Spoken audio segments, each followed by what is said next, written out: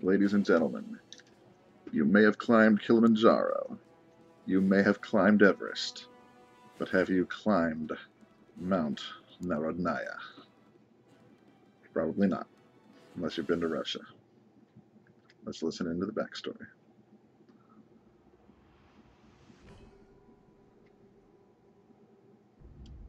(1945 to 1975). Japan-Soviet relationships are poisoned by the Soviet occupation of the Kuril Islands. Hence, the two countries have not been able to ratify a formal peace treaty since the end of World War II. 1979 to 1980. The Soviet Union increases troops and naval assets in the Kuril area. Japan retaliates by hardening its stance towards the USSR and increasing its military spending. 1982. Japan allows the deployment of U.S. advanced F-16 bombers on its soil. The USSR answers by transferring SS-20 missiles from Europe. 1983. The Japanese Prime Minister declares his intent to turn Japan into an unsinkable aircraft carrier. The reply from the USSR is immediate. In an era of modern technology, unsinkable aircraft carriers do not exist. November 1984. The joint U.S.-Japanese naval exercise Fleet X-85 in the Sea of Japan gets as close as 500 nautical miles from Vladivostok. The Soviet fleet is put on high alert. December 4th, 1984. Fleet X ends, but Soviet Navy intelligence and the Politburo are convinced that it was just a rehearsal for a real imminent strike. The green light is given for a preemptive strike on Japan and its U.S. naval bases. December 6th, 1984. When the coded message, "Climb Mount Narodnaya," is transmitted to Soviet forces, several airborne and naval infantry divisions are ready to strike Japan. At dawn, the first wave of Soviet paratroopers lands on Japan, while a mechanized thrust strikes from the Kuril Islands.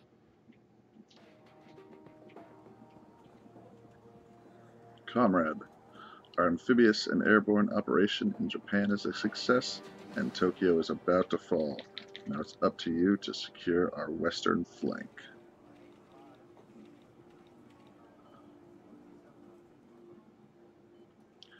Your aim is to protect Osaka while neutralizing at least 3 enemy airports, but beware, the Americans will launch a powerful counterattack in your sector. Colonel Borodin, carry on with the briefing. Thank you, General. Our first wave is made up of parachute and marine infantry units supported by the aircraft carrier Minsk. Our Marines can land in 4 sectors to the north and west. Then we will have to capture harbors and airports in order to route our heavy reinforcements. The Kunetsov Naval Group will support us from the southeast. It can transport combat airplanes, offensive helicopters, and marine or helicopter-borne infantry battalions. One last thing, comrade. Beware the enemy pocket around Gobo Airport.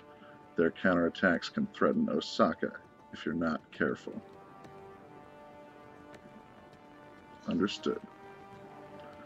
You have 16 days to achieve your goals, to control at least 3 airports, even 4 or 5 if possible. Don't disappoint us. Yes, sir. Welcome back. I think if you're here, you know why you're here, but let's recap. This is Wargame Red Dragon, the 4th campaign, called Climb Mount Narodnaya. Let's read this. Major, I can confirm Kunetsov has arrived. Marine or helicopter battalions are available. We should use helicopter-borne troops for inland assaults. Marines could land in Nankuko with air or ground support. Beware, however, the enemy has a strong presence in this area. So in this campaign, the Climb Mount Narodnaya, you're trying to complete the conquest of Japan. The narrator told you that they've conquered northern Japan, and you just have to conquer the rest. However, the Americans are about to show up, and they have better hardware. So the smart man, the smart Russian, would fight now and win before the Americans arrived. And that's what I intend to do in this particular campaign. You start with 40 points, and the Kunitsov costs 20, so half of your starting points go just to get this helicopter supply ship into the battle. But with the first helicopter, you're able to take that 5-point sector, and thus you'll get 5 more points next turn. It's one of the only points you can gain this turn. Up north, I concentrate my 2 Marines together, prepared for a dual landing at Obama, though it is a staggered landing, as we've seen in previous campaigns, so that I can attack 2 sectors on 1 turn. With Totori being secured by the Marines, and 2 other Gobo and Kanoya by helicopters, it falls to the Vedaved, the VDV here, these airborne troops, to take Nagasaki and Hiroshima airports. That'll be the 4th and 5th.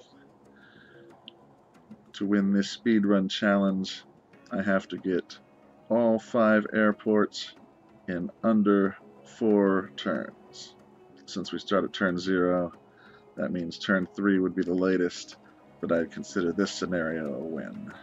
Major, we're inside of the first objective. The airfield is intact but well defended. We're awaiting your orders. Hiroshima here is probably the lightest defended, so all it gets is some air cover from that northern carrier and 1 airborne brigade. In this series, I'll generally be fighting the tougher battles first, so that if they end up being too tough, I can restart the series without too much lost time.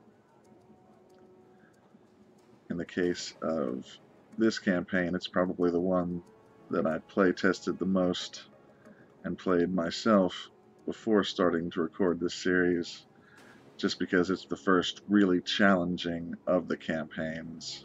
The 2 very hard campaigns, 4th and 5th campaigns, are really the ones that are fun to play once you get good at the game.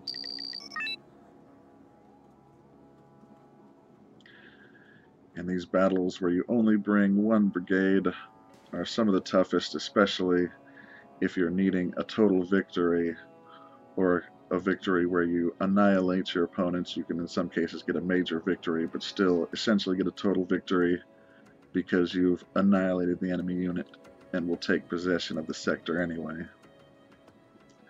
Here, though, I have very limited units, and I either need to get a technical total victory through one of the other methods, or just take so few losses that I get the more common total victory of wiping their command points while suffering less than 30% losses on my own. And if I start with less than 1,000 points like I do, that means that my cap is under 300 points, so I'll be trying to lose less than 200, although it can be hard to keep track of that during the battle. And plenty of these battles, I end up not getting the total victory, and those have been cut out for the YouTube version. I did try to leave the loading screen so that you would know, at least, that there were some attempts being cut out. Here I've got a mixed force headed for this group of buildings in between my starting sector and the sector I'm moving to assault. I can basically bring in my entire force.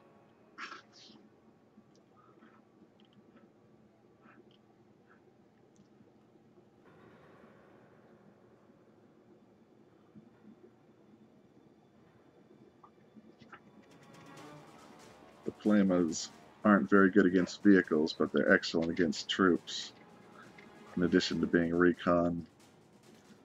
So I try to have them near my own troops so they can assist. Beyond that, I only have the 2 command units. One's going to move forward and capture, one's going to stay behind and continue to hold this, hopefully draw a counterattack. The biggest enemy force here is even though the American counterattack hasn't begun, there are some American units present in Japan, and there are some Super Cobras, the 100-point helicopters, with both excellent anti-infantry and anti-vehicle capabilities. The only thing I have that can take them are the Shrekit transports there and the AA infantry that they're carrying. And this unit only gets 2 of those. The reason that they're chosen is because the other para unit, airborne unit that I start with has even less AA than that. There's some specialized anti-infantry, or I'm sorry, anti-air airborne brigades, but I'd have had to buy them, and to get off to a fast start in this campaign, it's crucial that you purchase the Kuznetsov and that particular helicopter unit, or at least one helicopter unit that can capture that 5-point province, and thus increase the maximum you have to spend in the first 2 crucial turns. You can see I do get my Iglas into the building just in time. Their transport's taken out by the Super Cobras, but the Igla in range will eventually shoot down the Super Cobras, and you can see they're trying to drift out of range. My other anti-air infantry has got that singular Super Cobra at close range and will destroy it pretty quickly.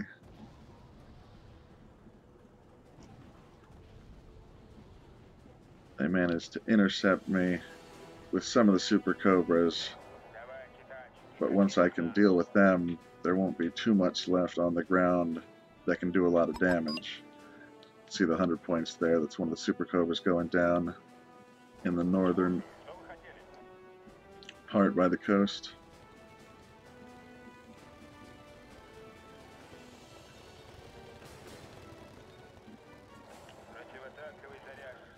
Some kind of big explosion was either my supplies or his heavy artillery coming in. I managed to get enough infantry forward, and also the robots have anti-tank rockets, guided missiles rather.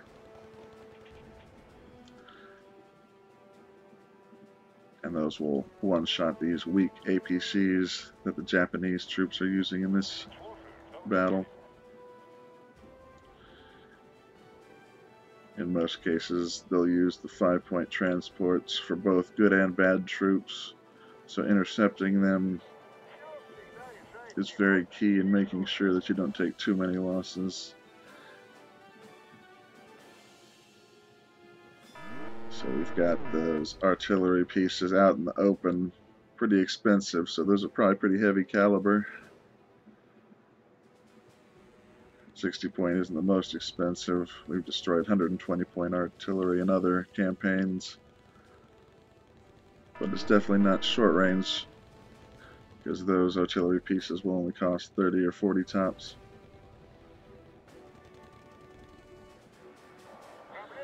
Shortest range mortars are very cheap.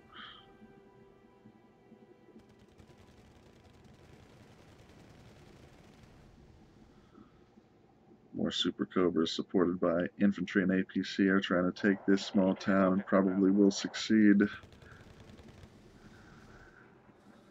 Decided to try to get the recon out of there because they have very little combat power.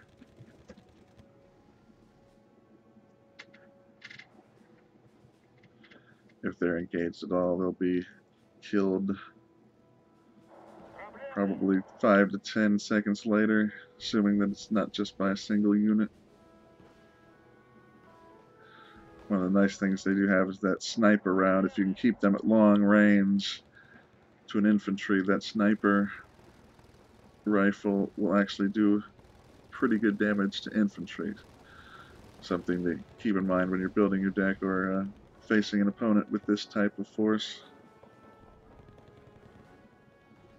And definitely something to keep in mind when you're playing this campaign and trying to get the best use out of this particular infantry and their recons.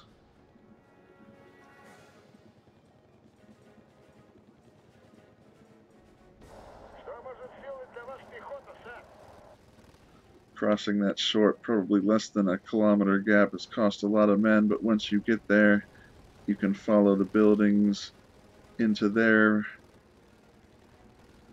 captured sector, and it's just one more gap to take it out completely.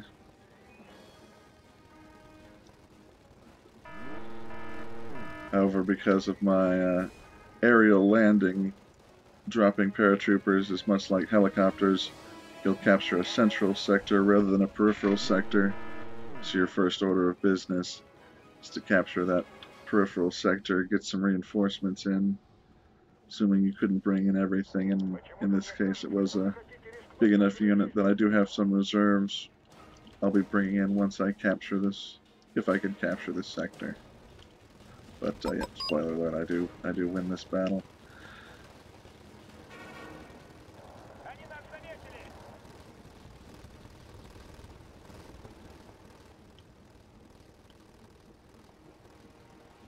If you were paying attention, I gave it away when I said that I edited this for YouTube. It's just the wins now.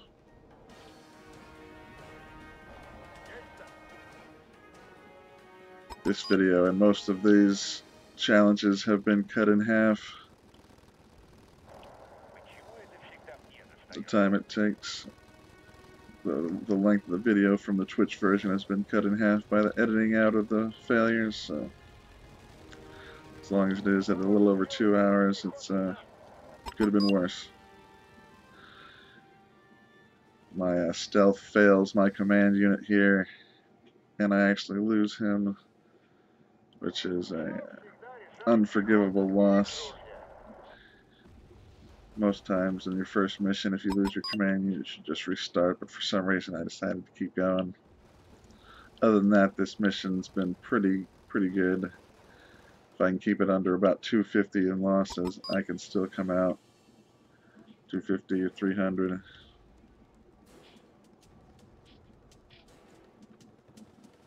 So with the helicopters cleared and my men furious at the loss of their commander, I order an all-out assault with everything except for a small group of units that'll hold those buildings, hold the back line essentially. What I really need is to get some supply units to the infantry and start restoring their numbers.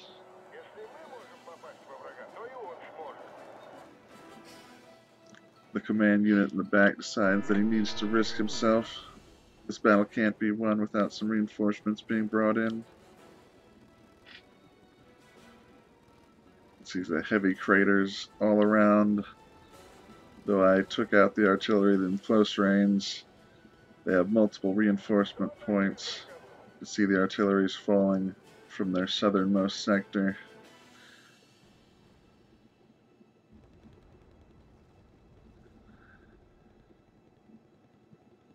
They'll smoke an area that they intend to assault or want to blind. In other cases, they're calling in the high explosive to try to take out men and material.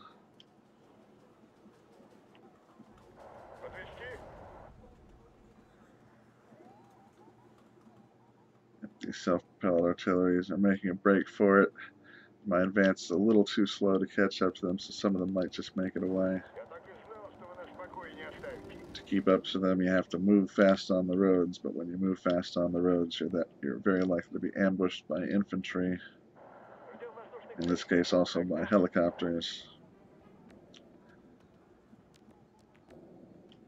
The Japanese force starts with a brigade of helicopters that includes the 8 Super Cobras. I've taken out maybe 4 so far, so until I count that I've taken out the full 8, my advances will be pretty slow, and I'll try to keep AA infantry nearby. I lost one of my AA vehicles, but I still have one of those, and so it'll probably be stationed between the two. It's faster, so it'll move to respond whichever side the helicopters show up on. I do catch that 60-point artillery on the road before it can quite get away, probably with a guided missile from the robot. I also managed to intercept some anti-tank troops with infantry, which means that they are quickly killed, taken off the board. My infantry up north holds, the RPGs and the machine guns eventually defeating the APCs and probably driving off the helicopters since they can't see the infantry anymore.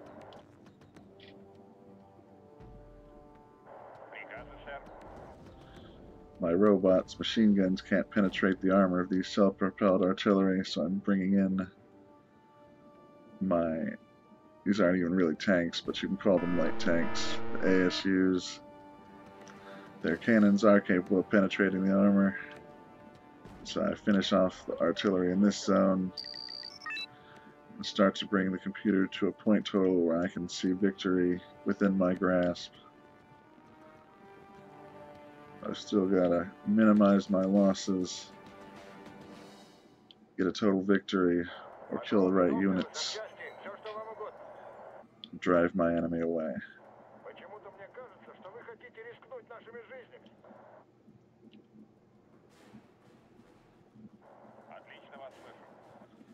Got enough points to bring in just about anything I could want, but the infantry I've already brought in, once it's been resupplied, will be perfect for a spearhead, so I intend to mainly bring in supplies so as not to risk too many units to be lost. Infantry can be the best to both defend and assault with, because assuming they're not wiped out, they'll be replenished between missions. Vehicles, if destroyed, can often cost that unit its numbers until it gets a chance to refit at a port or other location where refit is available in these games. See, the artillery gets a kill. They have some kind of spotter in the area. I need my own recons to better find it. If you don't have recon, the best thing you can do is just keep your units moving and enough supply nearby that is well hidden to repair them.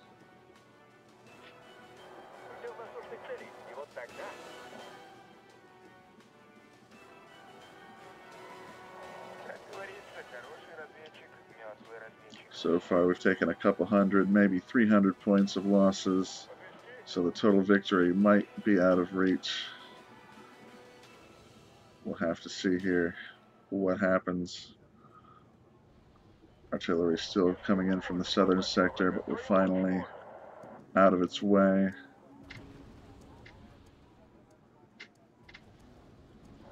We know that there's a command unit in Dimitri. If we can get that, we can end the mission very quickly.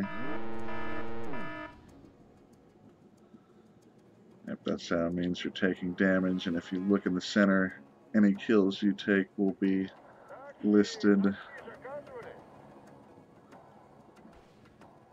It's going to be hard to keep track of that in the midst of battle. The helicopters were just lurking behind the forest waiting to strike. Their ATGMs, very accurate and with extraordinary armor power, will insta-kill anything but tanks. And even heavy tanks can only survive a few at best, unless maybe they catch them all on the front armor. You can see that they have more than 60% accuracy, so when two Super Cobras fire the rockets at the same target, it's almost guaranteed to be destroyed. I'm worried that recon loss pushes my losses. Just as I was about to get to Dimitri and potentially win, the Super Cobras come in and do terrible, terrible damage.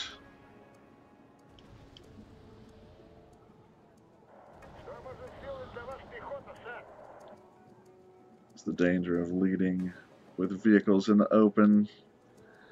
Anything can ambush you from the trees, and some of the best ambush units out there are these super choppers, 100-point plus choppers. Super Cobra is the first opponent we've faced that is a chopper and is that high of a value. So 3 or 4 of them can pretty much one-handedly wipe your whole army if you mass them up in column and let them get caught on the road.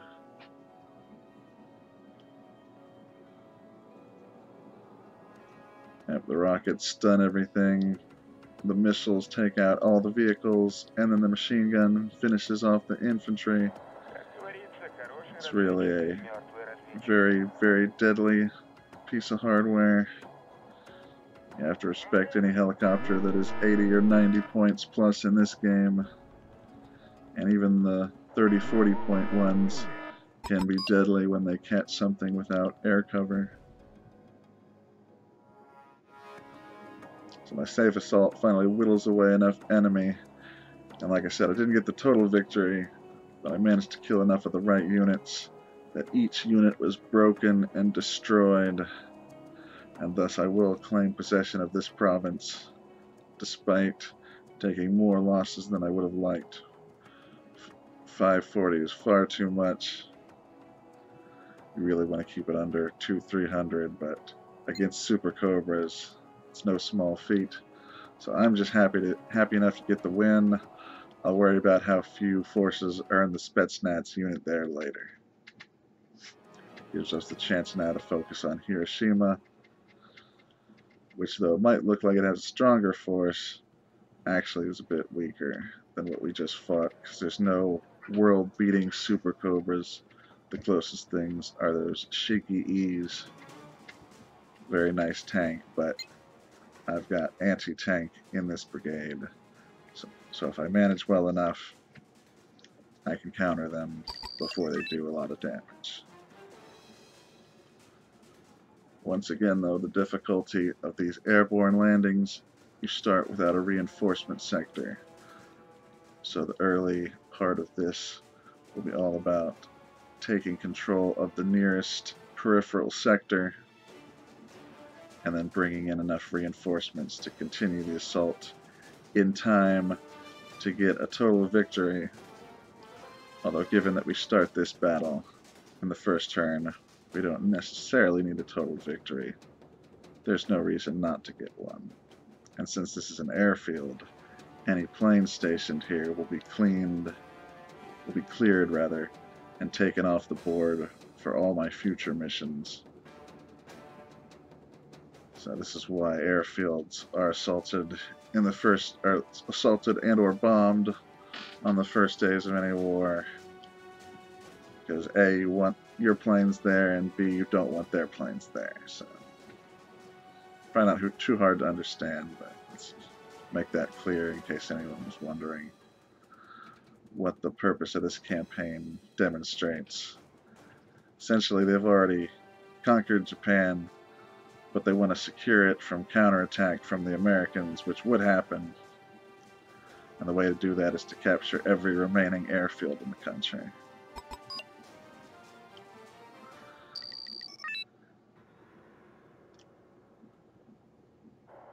Given the year that this is set, you get most of, if not all of the units available in this game that you can use. And so whereas most of the other campaigns were set in the 70s or early 80s, now we have full access to Soviet hardware, but that means we're also facing the 90s plus NATO hardware.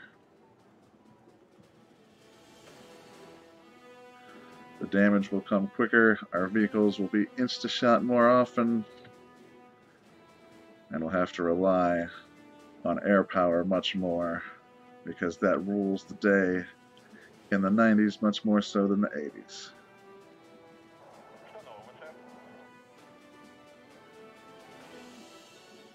Given that I know these buildings and forests must still be clear, I'm moving fast through the road, past them, and in some cases using them as cover, detaching a few units to go around and attack from the south side of this forest, while the rest are moving along the road and will do their best to capture this group of buildings that the Japanese Hueys are landing infantry at. So they quite wisely are making it very difficult for me to take control of a sector where I can bring in reinforcements. If you've watched previous campaigns, you've seen me do this to the AI, where I isolate them in a central province where they can't bring reinforcements and just hold the defensive line and defeat them through attrition rather than having to mount a more complicated and dangerous assault on their sectors. I only do so at the very end of their attack when I've depleted their starting force. Here's one of the few instances where I use smoke. I don't want them to be able to see the force assaulting across the road. So the buildings block anything behind the buildings, and the smoke blocks anything in the buildings, while my light tanks, we'll call them, the ASUs, and then the APCs and infantry make their move. I know that they have some tanks nearby from previous attempts at this map, and so I am very wary of getting APCs with the troops still in them hit by cannon fire. That's why I've dismounted some of the men as I move forward, even though that means they won't participate in the battle for the most part, as they're so much slower than the APCs. Foot speed slower than vehicle speed for a while now. Here comes the pain. It's the other reason to take this sector, so that they can no longer call in these airstrikes. 2 devastating bombs fall, and I take about as many losses from those bombs as I've dealt with my successful assault.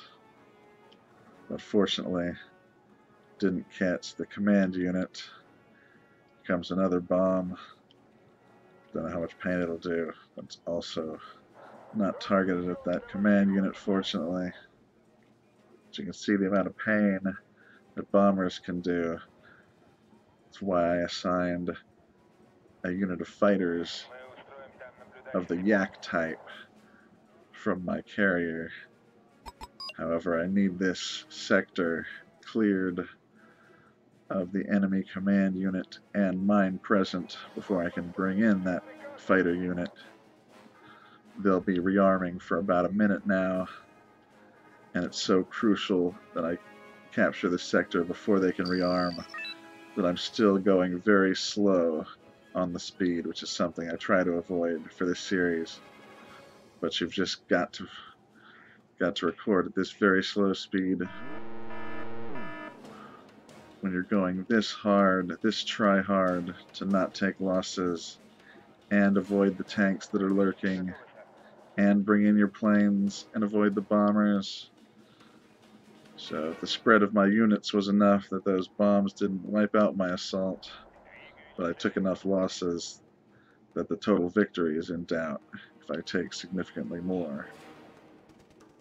This unit, however, does have a lot more leeway than the Spetsnaz brigade that was fighting in the first fight, the first battle we've seen in this video. I find the tanks the hard way. My reinforcements are caught in the open by the only 8 awesome tanks my opponent has. These are about 60-point tanks, whereas the other tanks are about 40-point tanks. I don't have any guided missiles present to bring in,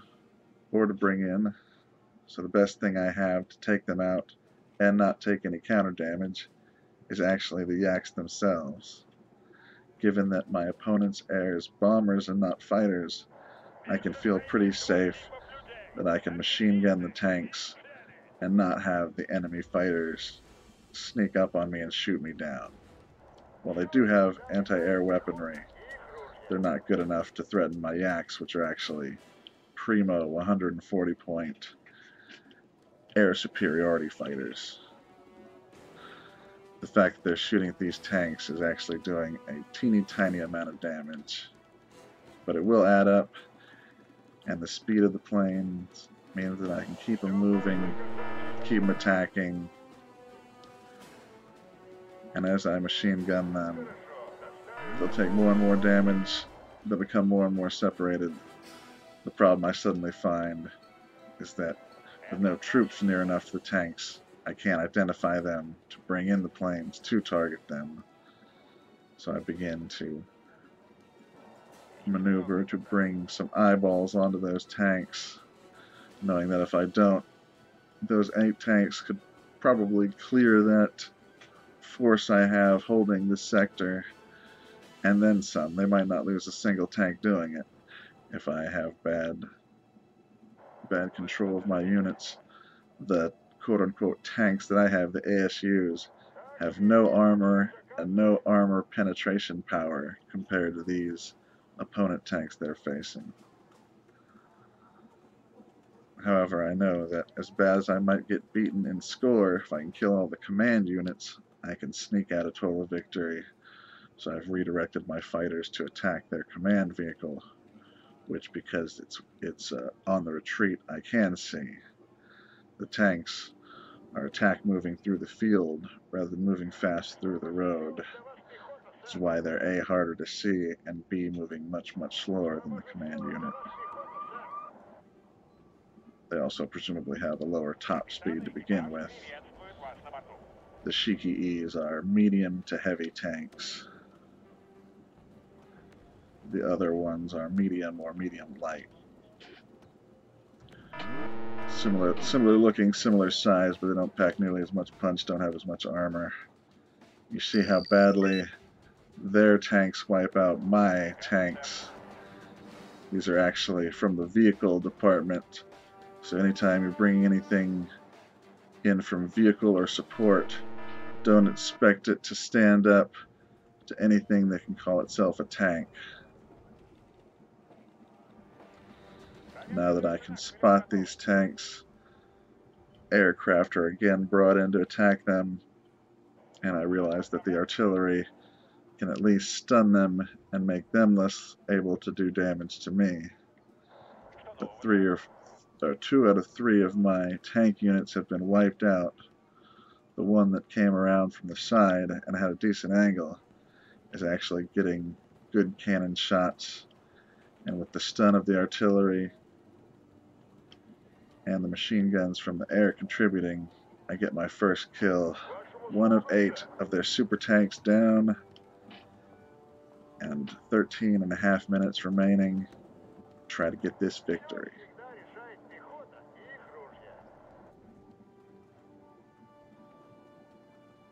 He's either randomly or very intelligently staying just out of RPG range, but he wanders a little bit too close, finally, and I'm able to move in and get the kill. You can see now that these are the 50-point tanks, whereas I think my ASUs are 15. So really, point-wise, I should have 4-to-1 numbers before I even try to take them out. And effectively, if you're coming at them head-on, those type of tanks could probably take 40 or 50 ASUs before they lost a single unit, because their frontal armor is so superior to the cannon. The ASU would have to get in very close range to even do the damage, and by that point, it's been blown away, as its frontal armor is virtually nil compared to the damage that a heavy or medium tank cannon does. If you're not familiar, the range of the AP, some of the APCs will have a half point or 1 point of armor piercing. Really good APCs and vehicles can have as much as 8, 10, 12 AP, but then that's the level of a light tank, about probably 10 or 12. Medium tanks are going up to 15. Then a heavy to super heavy range would be about 20 AP to 25 AP. The super tanks, the 90s and the Super Abrams types, they'll have about 26-ish from memory. I never paid extra close attention to the stats, but I do remember that much. finally able to bring in some infantry close enough, and infantry is one of the more effective things I have here.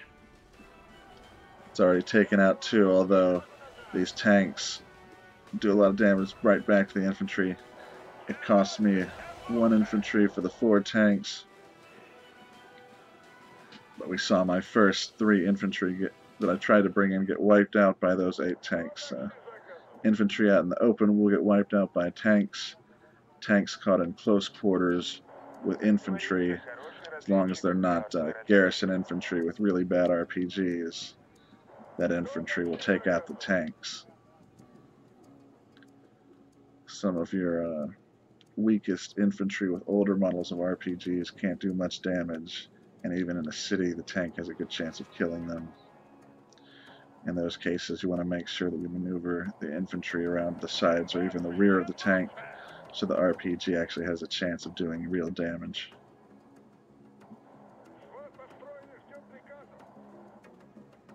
Trying to do something that's hard to do, remounting my troops and then making a mechanized assault on Boris.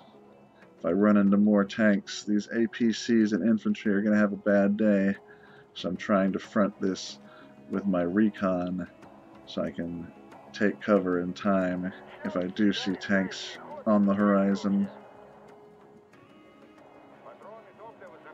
With the 8 tanks that they start with taken out of their starting sector, I can finally go in. See, one of my mobile units actually gets caught by something that I'd forgotten about, the bombers. And I remember that I have really, really good fighters, and I should probably be covering my advance with those fighters. Next time NATO shows up to bomb me, I'm gonna have a bad day. Or this is Japan, so maybe not technically NATO, but yeah, the next time my enemy shows up. These yaks have AA missiles with about 7-mile range. 7-kilometer rather. I keep going to English measurements because I am here in America, but trying to get more metric minded, as this game is an EU game and all of its numbers are in meters.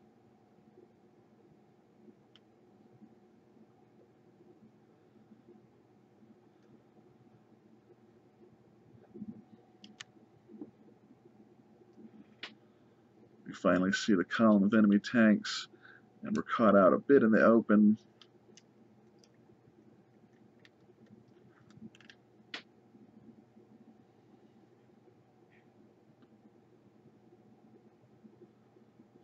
The Shiki Cs are almost as good as the E's, so they're nothing to scoff at. 40 points versus 50, and there's a lot more of them, so I have to be very careful that they don't overwhelm me.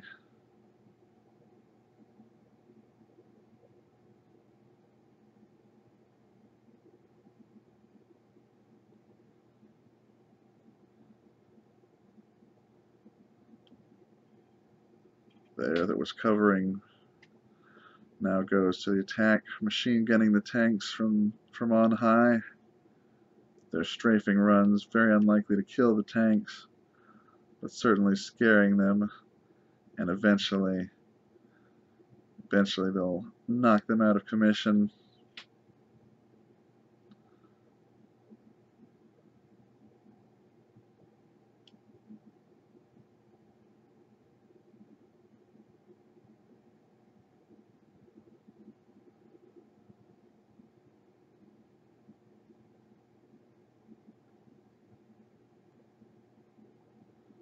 Five Yaks is a pretty powerful force. See a bunch of choppers hiding on the perimeter here, trying to escape notice. The longest range missiles can't target the helicopters, but air superiority fighters carry both the long and short range missiles, and so those short range missiles pretty accurate and very good damage against helicopters. Down here in the town, my Vedaved managing to hold on. They're taking the kind of losses that will mean that they won't be effective till they get reinforced through supply units. Gotta check on the sound. Be right back.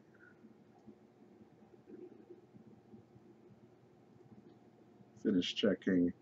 Just a small issue with the video, not with my headset or any of the recording. So continuing on, the sound will be back soon.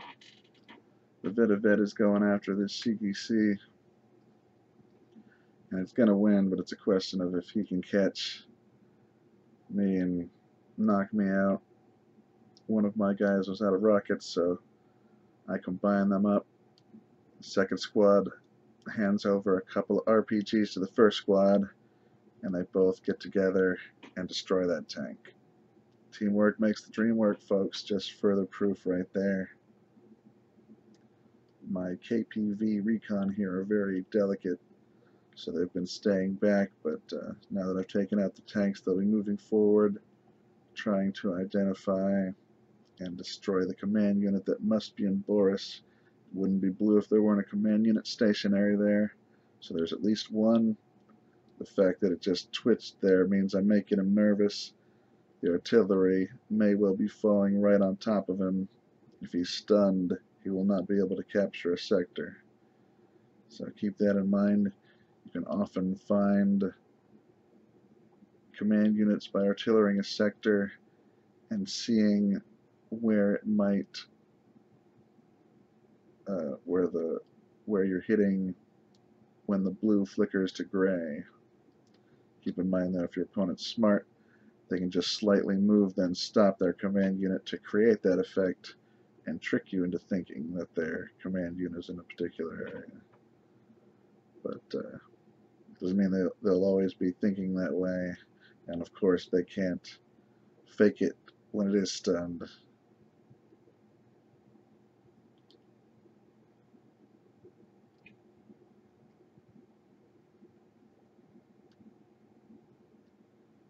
But yeah, sneaking your recon units around the map and sniffing out enemy recon units and then destroying them is one of the more advanced concepts in this game. I'm not as great at this game as I am at the campaign in general, because I've played it so many times.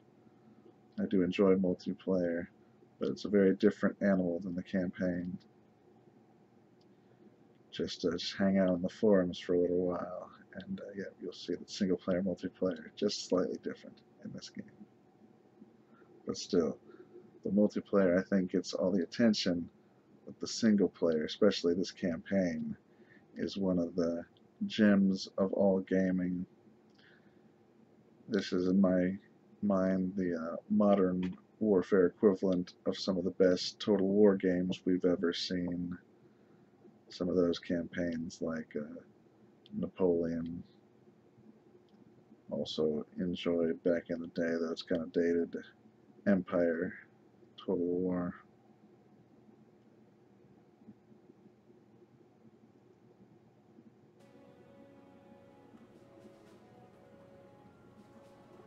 Man, this sounds bad. So I was trying to finish off this sector.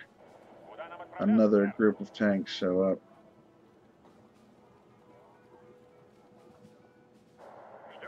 From Elena heading towards Boris. Luckily I managed to get the infantry into the buildings rather than having them caught open on the road. Another 10-20 seconds, those tank cannons would have been in range.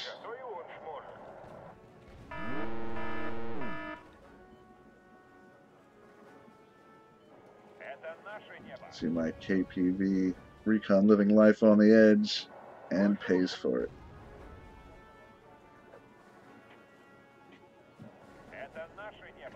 Yep, that shows you the range of those tank cannons, or maybe more like their spotting range. They might actually be a bit longer range than that, but with no recon nearby, they're limited to what they can see as to what they can shoot. And that's why they don't notice my infantry until the rockets start flying out at them. I get the first strike, but 7 tank cannons and 7 machine guns do a lot of damage, and my 40 infantry are shredded down to 5 now at this point, down to 3. So in gaming, we call what just happened to that infantry being insta-gibbed. Don't let that happen to your men. It's not pretty. However, they did hold the tanks in the open and are now allowing my other infantry in.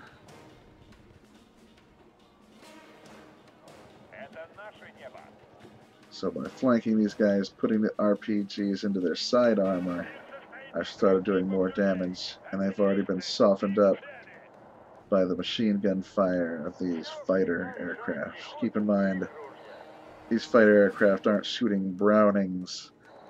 They've got Gatling-style machine guns that shoot very heavy bullets. Well, it wouldn't necessarily penetrate all points of the armor, especially the top and back. These bullets are going to tear up a tank. So it's not that unrealistic to over time take out these tanks with strafing runs. At least I don't think it is. Maybe it is somewhat. But I think most elements of this game's damage make great sense. Pretty obviously the way it should be in terms of mechanics for war games.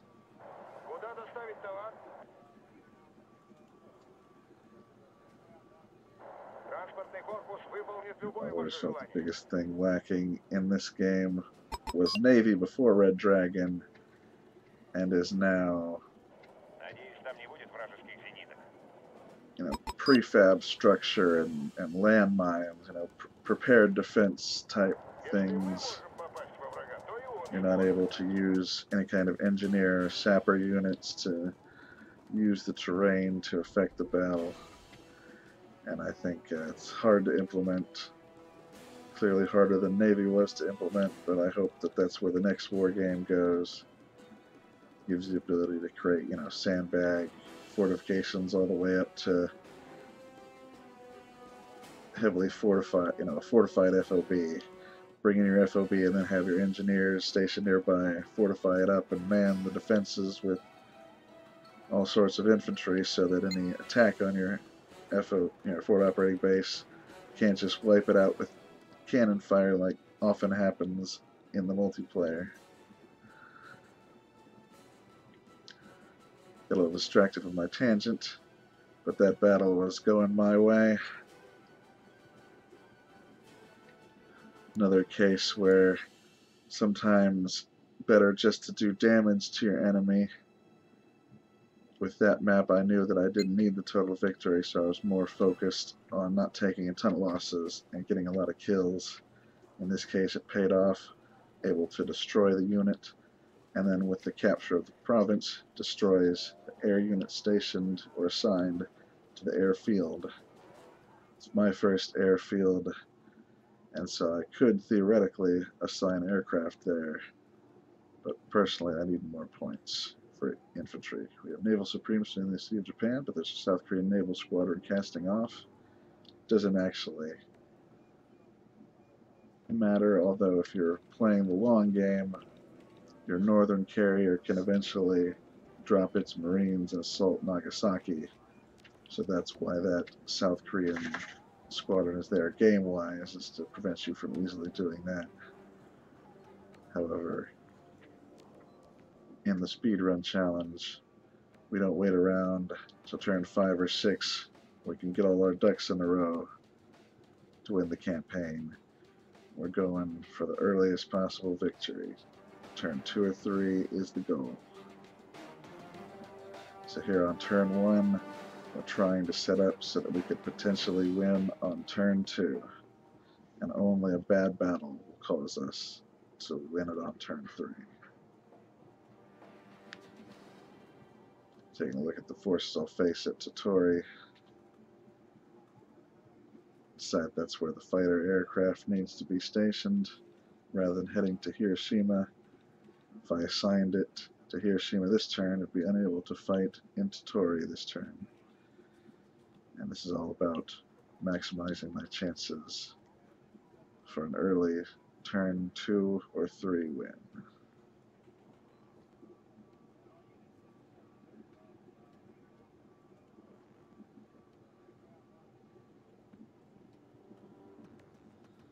The second chopper unit, the one with infantry, heads to Kanoya, while the first chopper unit was moved into Gobo. Now with the Spetsnaz in Nagasaki, every airfield but Tottori has forces present and can be attacked, because those forces present have at least 1 point of initiative. Thus, leading my attack is infantry or airborne or helicopters. There are no tanks, which have only 2 initiative.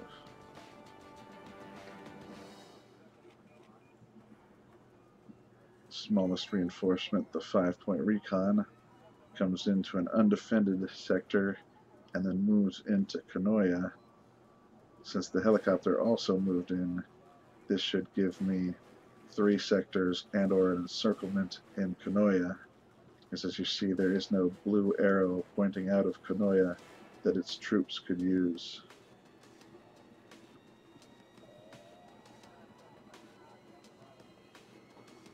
Strategically and tactically, having that encirclement makes the battle much, much easier. If there weren't forces here in the central part of this island, I'd be able to do the same to Nagasaki with this airborne unit. But since it can't fight in Kumamoto and then move to Nagasaki, and it's all about maximizing my chances for the early win, I don't go for that risk of dividing my forces and hitting Nagasaki more strongly later. I hit Nagasaki as strongly as I can this turn. There's a glitch telling that I will get the top province, but actually I come in with the bottom province. Not sure why this particular glitch happens, but it is a consistent one. Haven't been able to find a way to switch it where I get the proper northern province to start with. Given that and previous failures, my strategy has become to hold in the south while a force goes north to take the sector that I'm supposed to start with. Saw the tail end of the video, the Twitch part of the video of the last unsuccessful attempt. Now let's see how to successfully attempt this mission.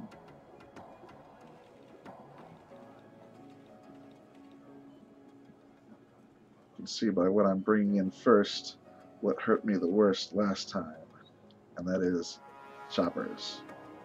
So my Shrekit machine gun AA APCs carrying their AA surface-to-air missile infantry come in first, and then what infantry I can afford to hold the town, and then everything else I might need. But you can tell potentially that I'm building a force to go up this road that curves around and heads to the northern province, the northern sector.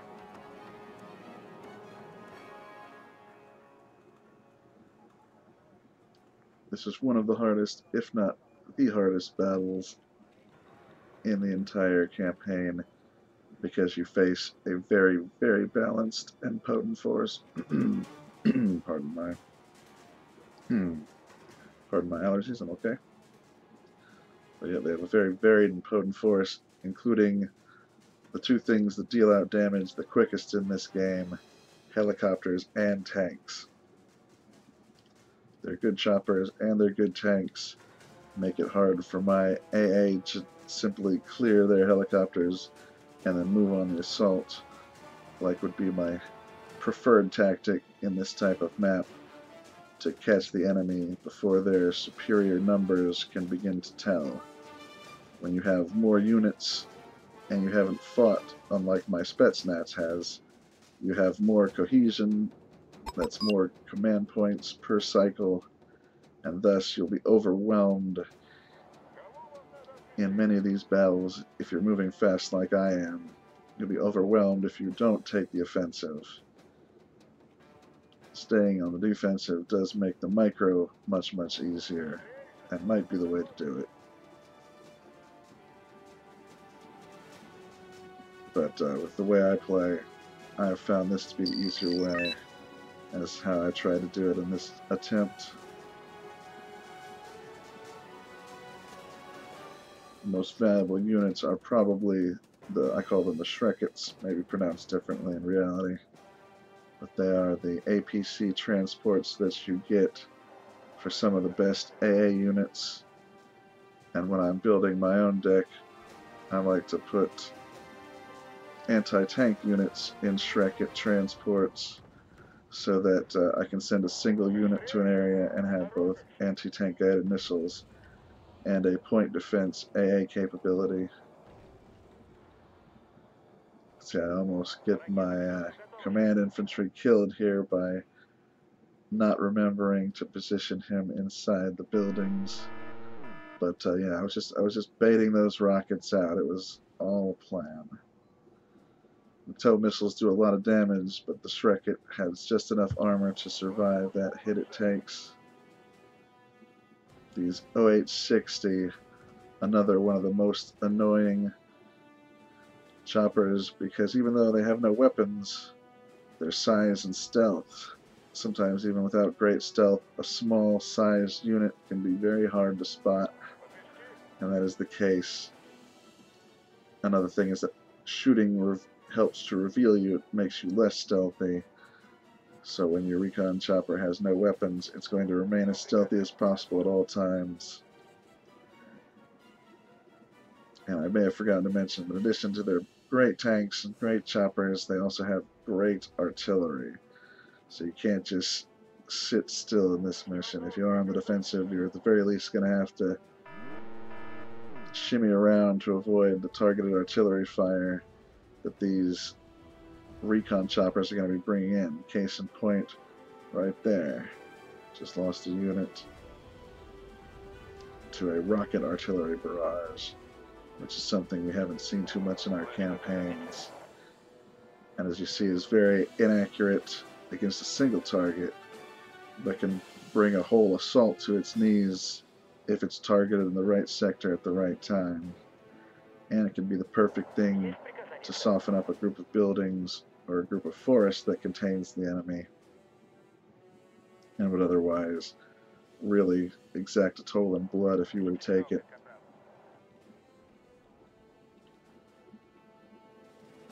However, what's good for the goose is good for the gander, and my own recon chopper there. See, my Shreket's not good at avoiding the fire, but at least manages to survive those missiles, but with 1 point. I think it's probably like a 50-50 chance if you survive, or maybe you definitely survive if it hits your front, but definitely not if it hits your side. I don't know how the game quite calculates the guided missile versus armor damage at times, but I know that plenty of times you get caught with a helicopter Sackless type missile, you just go boom. The CV they're using is actually a tank or a cannoned vehicle, and so it's very lucky that I brought some anti-tank infantry. Otherwise, this command vehicle might have taken me out by itself.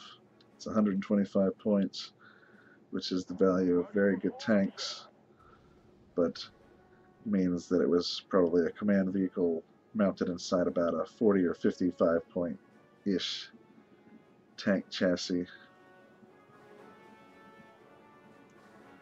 So luckily it wasn't a super heavy tank that dealt a lot of damage, and a few rockets take it out, and I'm in good position to at the very least neutralize the sector.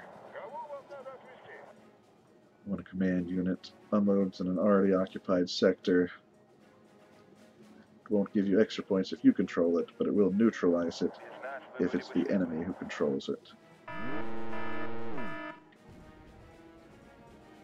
As I'm low on numbers, part of the infantry assault force here is recon, which are much worse to use on an assault because they have half of the manpower, and I think also less ammo, less RPG and small arm ammo. But needing some infantry to garrison each of the sectors I do control, I'm forced to lean on the recon to give enough numbers to this assault to make it at least somewhat threatening. I decided the area by the bridge is too hot, but fortunately my APCs have amphibious capability, so I'm just heading right across the river. I'm going to hope they never even notice this command unit. In the meantime, it's an even fight here. It's anyone's guess at this point of recording as to who might win. Here in the present, I know, but I won't tell you. Except I already did tell you if you were paying attention, but maybe you weren't, so if that's the case, I'll keep the suspense.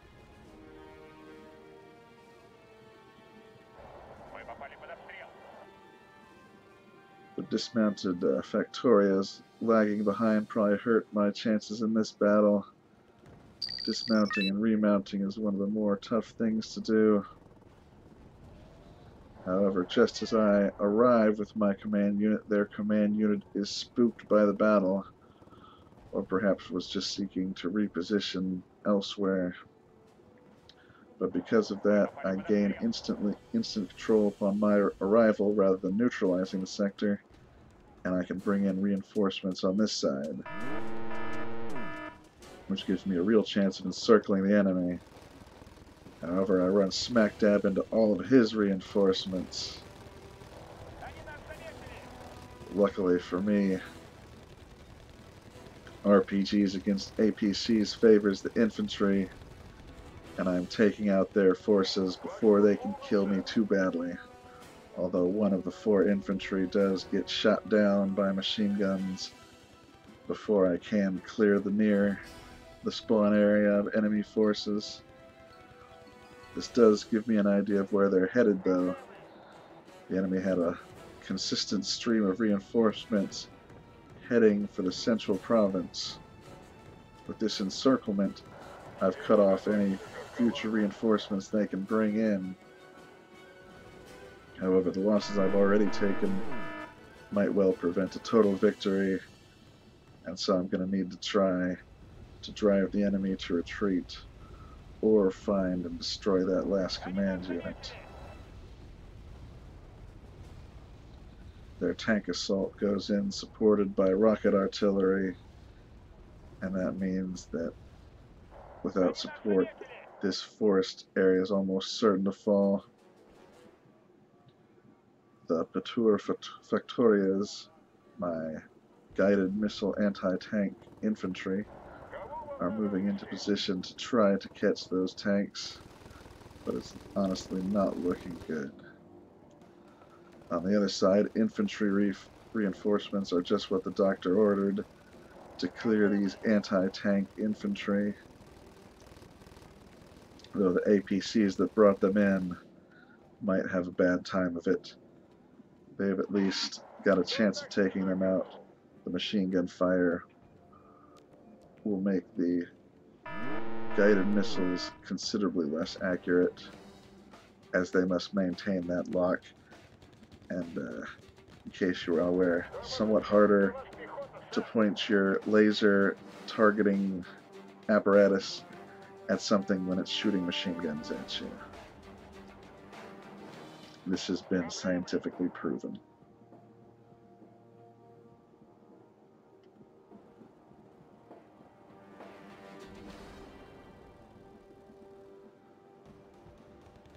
My choice of reinforcements to reinforce the Spetsnaz we've already seen fighting was an AA unit.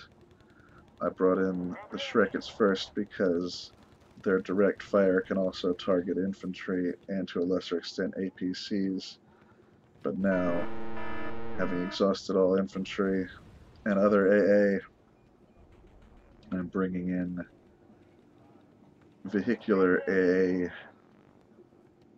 or tracked AA vehicles to make sure that I can have extra resources to take out their next helicopter attack. However, with good spacing of my SAM infantry, it seems like I've taken out most of the choppers except for some of these isolated recon choppers, which are much better at both evading the missiles and at identifying the range at which they can stay safe. Once they identify a target, they seem to stay at the edge of SAM range, so that you'd have to move into the open with your missiles to attack them.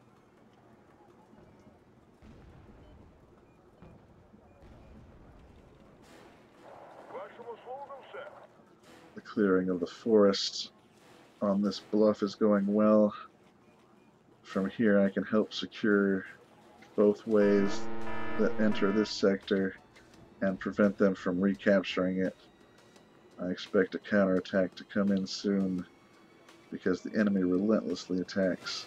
That's why I've been stuck on very slow this whole mission so far, this whole battle so far. Something that I do try to avoid so that the videos and or stream doesn't drag, but on these toughest of missions in a speedrun, you have to slow down the timer to minimize your losses, instantly react to planes and tanks before they can get into a position that will gut you.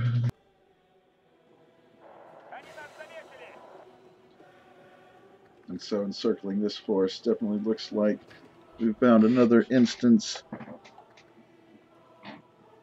another instance of grabbing the tiger by its tail.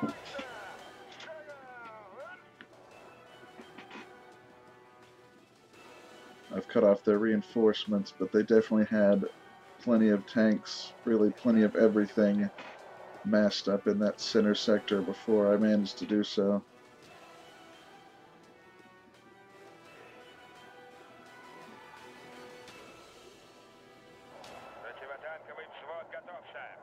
At least I completely hold this northern sector, although I expect a counterattack to come in this direction from the center. Now that they know where I am, they've sent attacks to the center and the south, and are continuously attacking.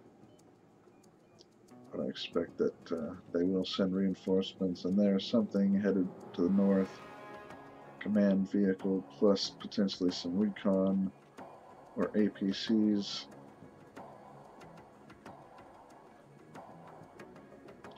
Turns out that at least the first group and probably the second group coming down that road are APCs, which means that they have dispatched their rapid response force to the north to try to retake it. And so I brace with everything I have to try to defend, but I don't have much more than is already present, so my main ability to reinforce it is by getting supplies to the troops, reinforcing their strength and repairing any damage they've taken.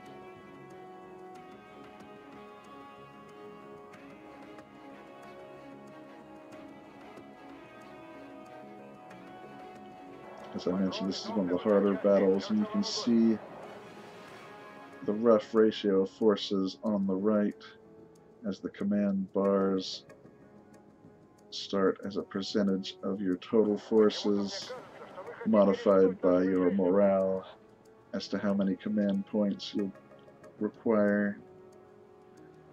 You will have to expend in battle before you're routed or suffer a defeat of some kind.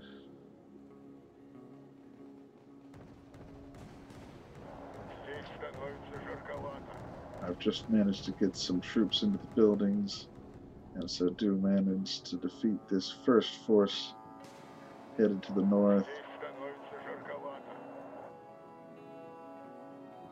But it was more of a scouting force. If they attack with anything stronger, it's going to be tough to hold.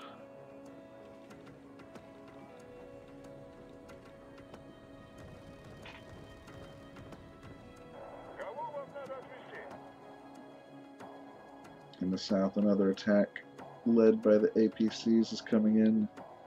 They've either already unloaded their infantry or they're trying to get into a position beneficial and out of the open where they can unload them.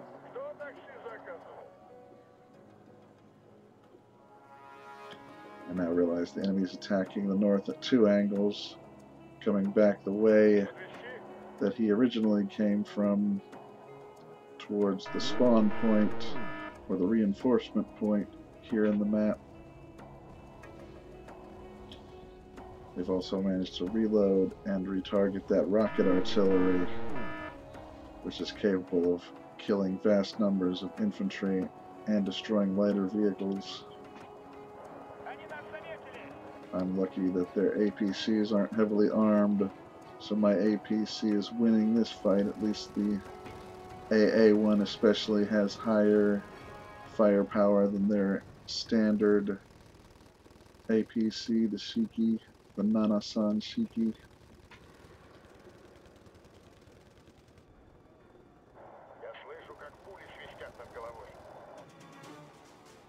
Fortunately, their armor isn't so strong that my standard APC can't damage. Eventually, the machine guns of my APC will wear down their armor, if that's all they're bringing.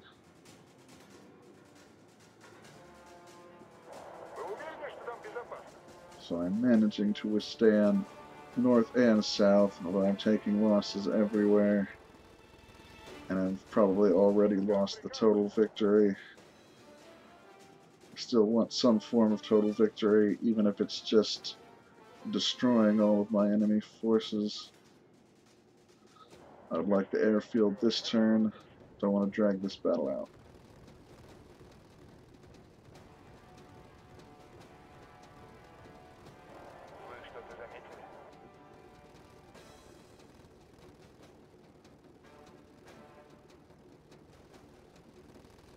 At normal speed, you can imagine this battle would have been very difficult to manage with tanks, helicopters, APCs, and artillery happening almost simultaneously. It's a lot to fight against.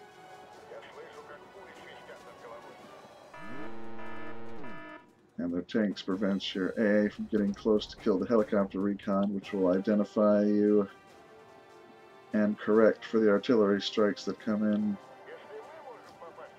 It's a very hard combined force to face.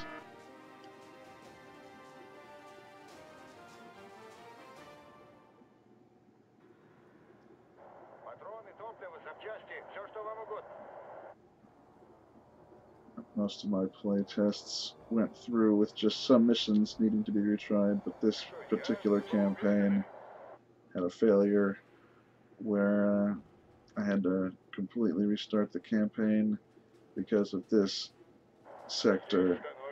If you don't bring enough AA forces, the helicopters will chase you out of this sector all by themselves. So I had to swap out the counter tank Vedaved for the counter air Vedaved. There's a 10 and 20 point version of each, and in this setup you can only afford the 10-point versions.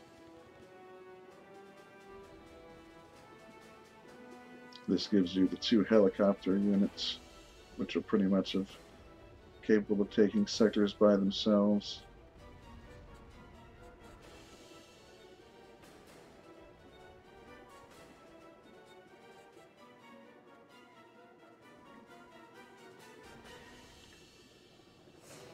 You can see that those empty APCs earlier had unloaded their infantry, and they're now trickling in piecemeal. But certain types of anti-tank, these Hans have rockets that are actually pretty dangerous to infantry as well.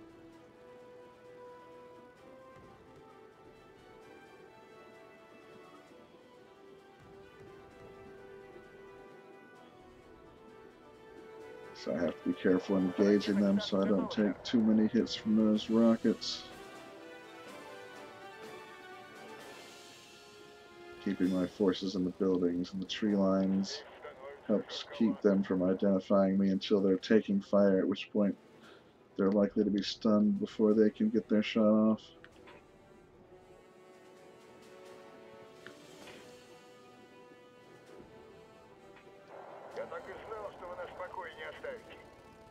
So far, this is the 4th campaign. So far, through these campaigns, my tactics have generally either been to assault all out, to defend all out, or to assault to capture a certain part of the map and then defend.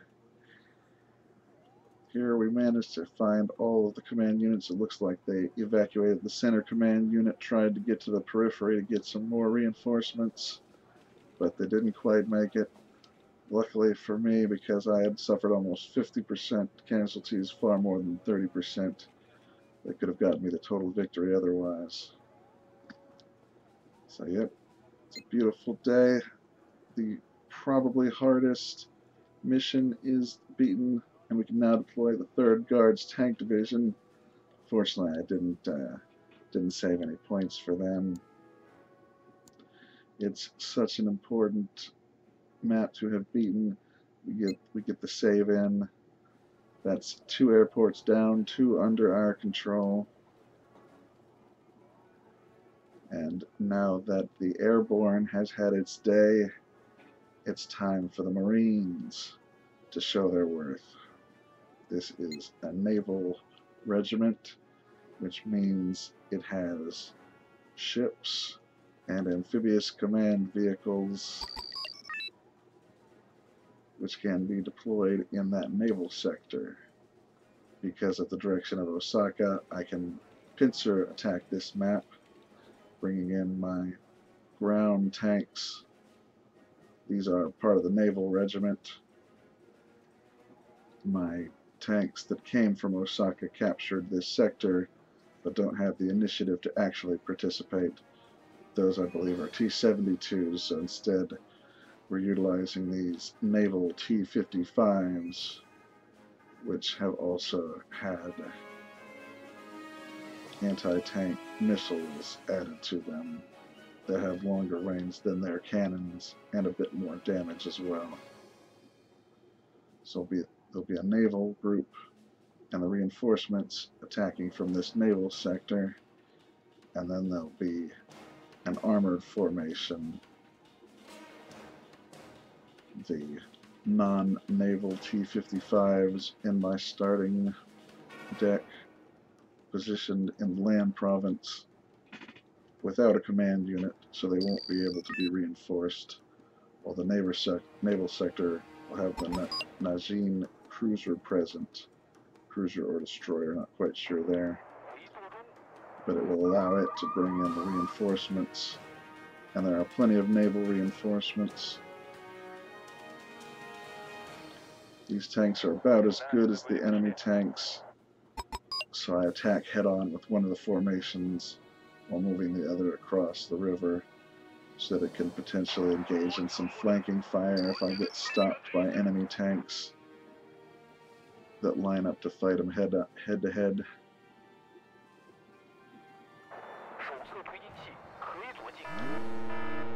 Bring in one of the naval tanks here on the left, and then set up the Nanushka vessels in the shallow water. They have a shallower draft than the Najin and can get their cannons in firing range of the enemy forces in that sector.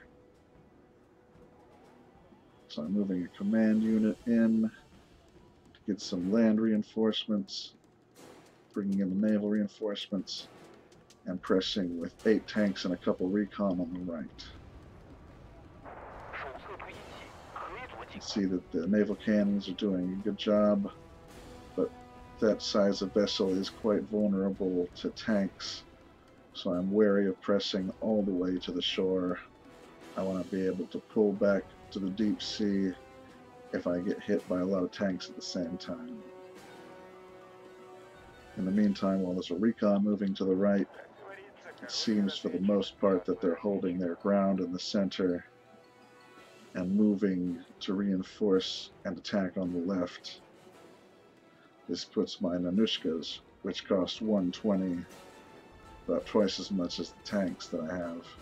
This puts them in danger, and if I lose a bunch of them, I'm putting my total victory at risk, so I'm paying careful attention, and I'm ready to pull them back if they start taking damage. Nanushkas have great damage output, but they can't take very much punishment. They are hit by cannon fire, AT missiles, or especially anti-ship missiles.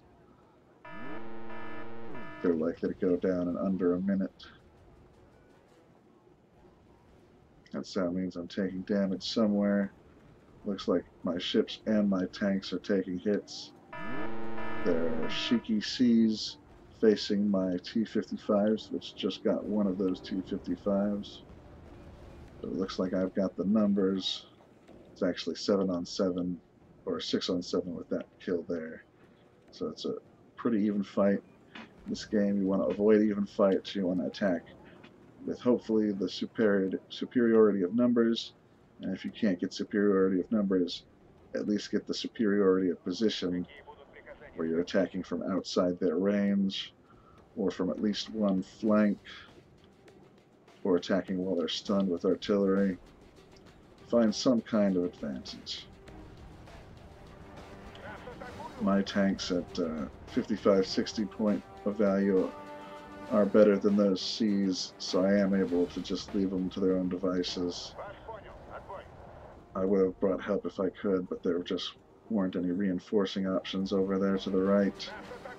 I'm bringing in naval tanks to assault the center and hopefully eventually relieve pressure on the right. But I can't directly support those tanks yet. In the meantime, looks like there's still a strong force in the center, so I lay down smoke, giving my single tank on the left that's already been deployed a chance to get in close. I also find infantry here in the center, which checks my advance, and I reverse the tanks. If I were to move, it would expose my rear potentially to RPGs, so I reverse my tanks into the woods and out of RPG range. Although without any recon, that means I can't continue to fire at that infantry. I have to bring up some sort of unit to spot, or I have to bring that tank into RPG range itself to spot that infantry again. The Nanushka are blocked by the bridge, but Schmel and naval transports can make it into this river, and so that's one of the spotting units I'll choose to use, as they are both expendable. The Schmel's at 50 points, not nearly as expendable, but still far more expendable than any of my other ships, aside from the landing vessels, the naval transports I call them.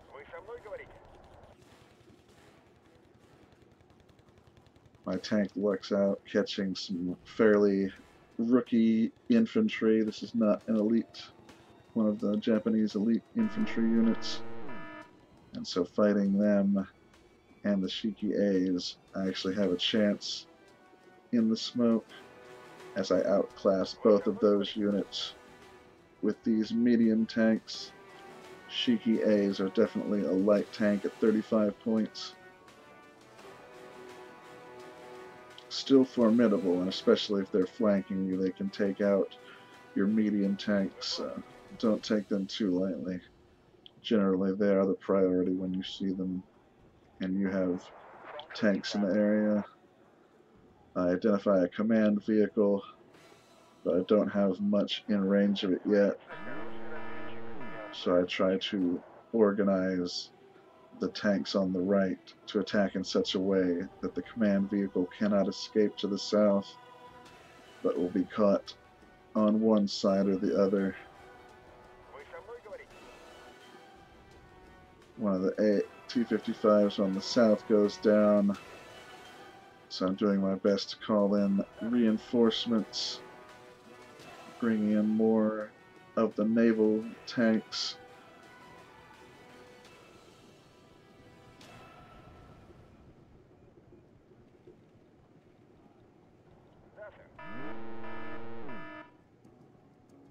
In the meantime, the command points are looking good.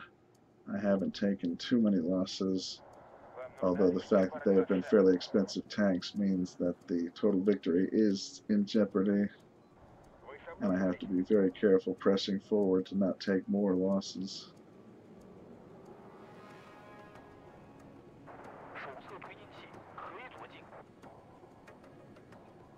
Machine guns on my naval transports are able to take out that unarmed recon unit, helping the tanks not reveal themselves and continue on quickly. Looks like I nabbed that command vehicle. However, there's still some forces left in the center sector.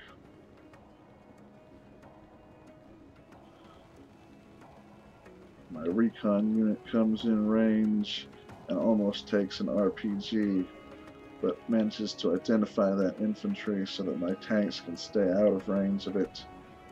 Ironically, the infantry more dangerous to my 3 tanks than those 2 anti-tank infantry, because the Hans direct fire rockets a little more versatile, a little less good against medium and heavy tanks compared to RPGs, which have shorter range, but especially the guided missiles, which will have longer range and a lot more armor penetration power.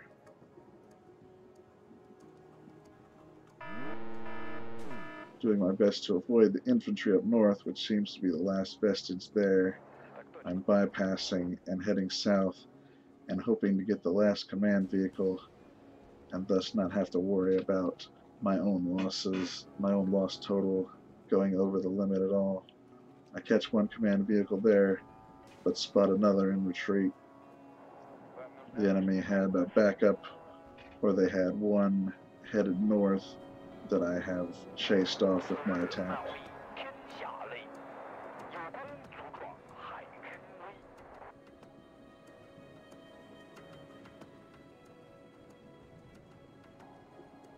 The Shiki A's are dangerous from the flanks, but unlikely to kill any of my tanks from the front, unless they were already very heavily damaged. So at this point, I'm comfortable speeding up and just moving this final corner of the map. This infantry gets in the way and I'm worried. I want to kill the command unit, make sure I get that total victory, not to mention a higher point total. But in fact, you see it's just exceeded their sustainable losses rather than destroyed the last command vehicle. So they did have one sneaky command vehicle that made it to the side to hide somewhere. With Obama completely cleared, it sets up for the double move of the 2nd Marines, this naval infantry regiment. They have less tanks, and so they were chosen to go second. They will receive some air support to help make up for that lack of combat power. The other change is that they have the anti-tank style guided missiles in one of their infantry groups, and this will help greatly. They'll help compensate for the loss of number of tanks in this Marine unit compared to its compatriot. And so after this, we will control 3 airfields and we'll have a technical victory, but we want a technical knockout. We want the opponent out of the map and surrendering completely. We don't want to run out the clock. This is the speedrun challenge. I also sometimes call it the blitz challenge, because it's not really about speedrunning it fast in terms of ticks of the clock, although that's nice and I'm certainly not trying to go slow, but it's about taking the fewest number of days in the campaign and defeating the enemy on day 2 or day 3 or day 4 of the war, which I'm told is desirable but never actually seems to happen in reality. My T-55 AMVs are still the better tank, although they will face nearly equivalent tanks. But they'll be my point man here, and along with the infantry shooting their anti-tank missiles, will create a barrage at these 15-point vehicles and the APCs they're escorting. That 50-point hit was an artillery piece, not a vehicle or tank, but these Ichi-Shikis are 15-point vehicles, essentially the equivalent of my ASU quasi-tank vehicle. Excellent for distracting the enemy, diverting their target away from more valuable units, but they themselves don't have much combat power. And in under a minute, that whole force is wiped out, and we spot the recon that was directing their AA fire.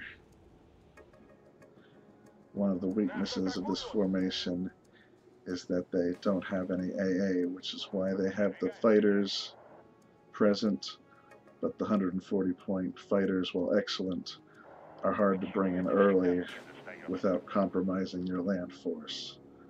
So, as of yet, we haven't brought any in, and we're just hoping to avoid the airstrikes rather than shoot them down.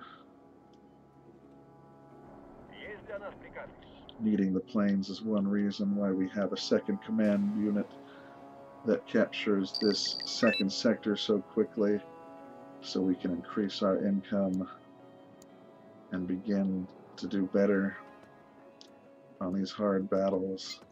I'm occasionally saving during the battle so I don't have to do all the setup again. This one in particular, maybe not on this playthrough, but on one of the playthroughs, I was getting absolutely hammered by their tanks and the way they attack in column and in numbers, and because of the terrain of this map, they're often coming out of the woods at point-blank range, for instance, near that mountain, which has woods on each side of the road. It's one of the directions they usually attack from, and the only way you can defend is to stay all the way back in the buildings and kill them in the open, but that prevents your advance. And we're looking for a total victory. We don't want to draw this battle out. Just like every victory that either is at an objective or gets us closer to an objective, we want our total victory. We want to drive the enemy into the sea, or to surrender, or to complete annihilation. We've seen all of those in the campaign so far. Not sure what we'll see here. But just know that this is the biggest obstacle left in this campaign. These other two battles with the helicopters will be much, much easier. As I mentioned earlier, I try to fight these hardest battles first, less hard afterwards. In this case, though, this is a harder battle than the last battle, but that last battle unlocked the way to this airport sector, so it had to be fought in this order.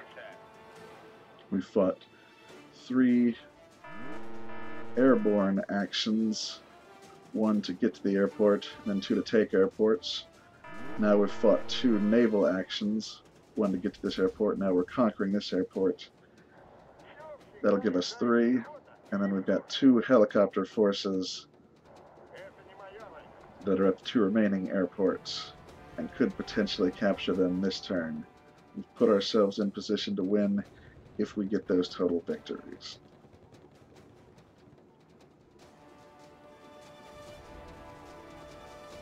I position my tanks in such a way where they can move forward some, but won't get ambushed the way I had mentioned they had been getting. They'll be covered on the left or the right by the anti-tank troops. I switched to very fast, trying to build up enough forces to get moving again. These infantry are pretty much stuck here, guarding against counterattacks, but the lane to the south is mostly open, and if I can move along it without encouraging them to attack that moving column, but rather continuing on into my defenders, which will continue eliminating them one column at a time, I might have a chance in this battle.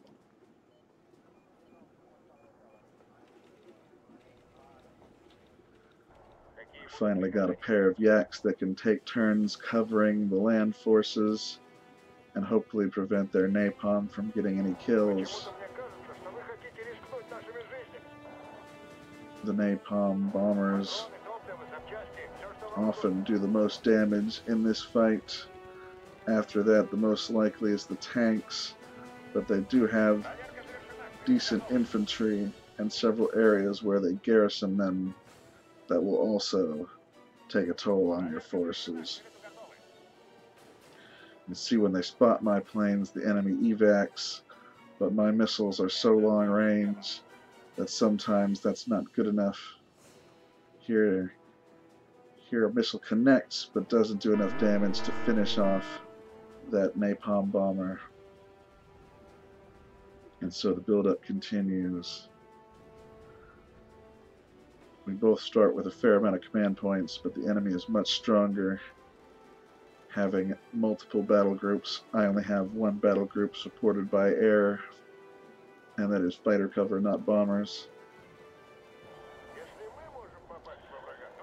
Fighter cover is very necessary against napalm because that napalm is a severe danger to infantry and vehicles. It kills vehicles more slowly, but it has a good chance of stunning them, and a stunned vehicle stuck in napalm will die slower, but it will still usually die. Since my fighters are having a little trouble closing in with the enemy forces, I bring in the only two SAMs I've got. The SAMs can go forward with the attack on the left, and hopefully we'll shoot down any bombers before they can get to me. They've sussed out my tanks and are coming at them, trying to destroy them. As I only have 4, my strategy is to fight as hard as I can with them, do as much damage as I can with them, and anytime they take a significant amount of damage themselves, pull back to the FOB, the forward operating base, and get some repairs in.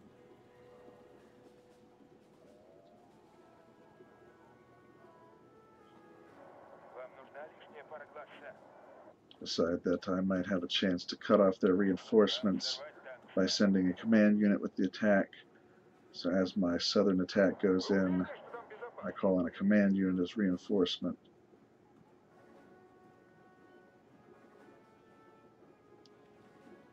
The infantry in my second sector is being left behind to defend. All further reinforcements will join the attack.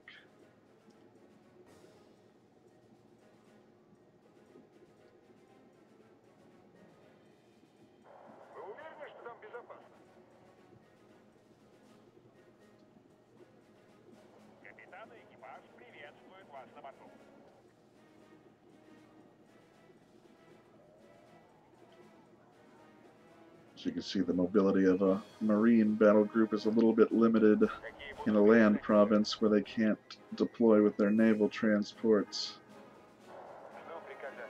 My APC usage in this game is not great. A lot better with tank and chopper maneuvers and navy than I am with APCs and, for the most part, infantry as well. My infantry tactics basically consist of unloading in a town, waiting until that town is not being attacked anymore, and loading back up and moving to the next town. But don't underestimate those infantry tactics, because that pretty much will win you most of the battles, as infantry are very tanky, pretty affordable, and unless you've got the wrong specialty, also usually do pretty good damage too. For instance, an AA is not going to do anything to a tank and vice versa. But other than that, the infantry are usually the most cost-effective option.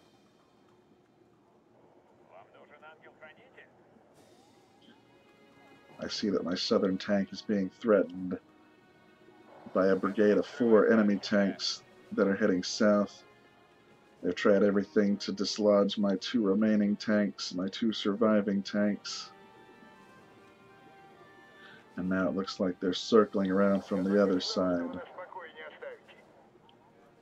But I've re-ammoed that Couture Factoria, and so the armor of a 40-point tank is not quite good enough. They'll die in 1 or 2 hits, depending on the location. Although as they move, they do have a reasonable chance of dodging, especially if they're moving into cover or further out of range. Once they've moved out of range, a hit actually becomes impossible. But it seems that the accuracy shifts. If you target them at a point where, say, you had 50% accuracy and then they start moving away, the actual accuracy of your guided missile will come at the point of contact. If it arrives at a point where you'd have had 25% accuracy, you'll only have a 1 in 4 chance of actually hitting, even though you fired when it said 50%.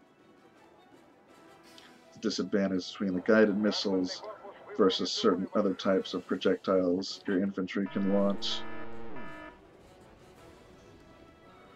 My T-55 takes a direct hit there, but survives.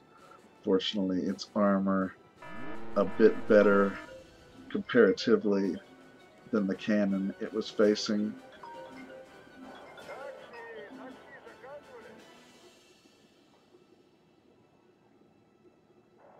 So it's the film there, sorry.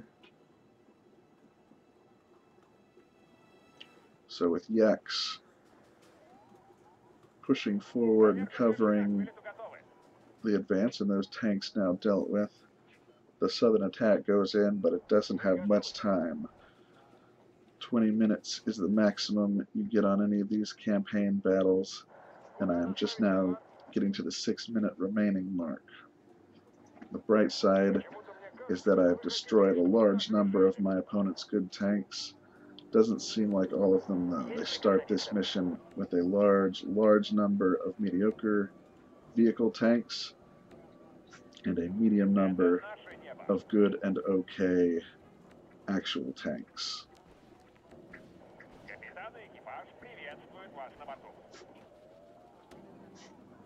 Their bombers stumble right into the path of 3 interceptors, and so I get the kill there on 2 bombers. They drop their napalm, but it was more of a panic drop, and it misses the target.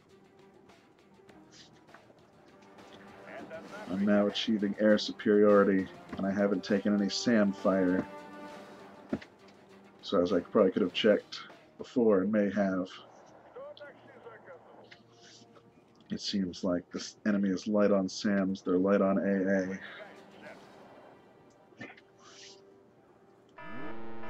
I decide of the 2 provinces I could attack to head to the furthest back one, as infantry in those buildings would shred anything approaching from the south or from the river. That sector of Anna is really a mini fortress, and if I can bypass it and deal enough damage at home to cause them to retreat, I might just get a victory that way, despite suffering more than 30% losses and not getting a technical total victory point-wise.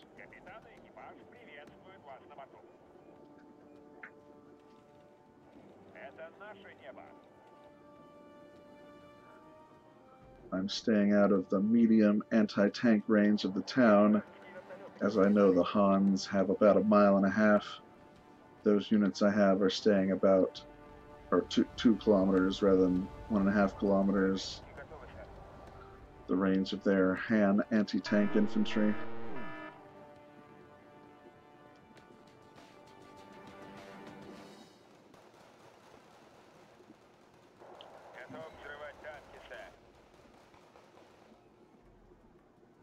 Get very unlucky there and catch artillery on my forces trying to avoid them.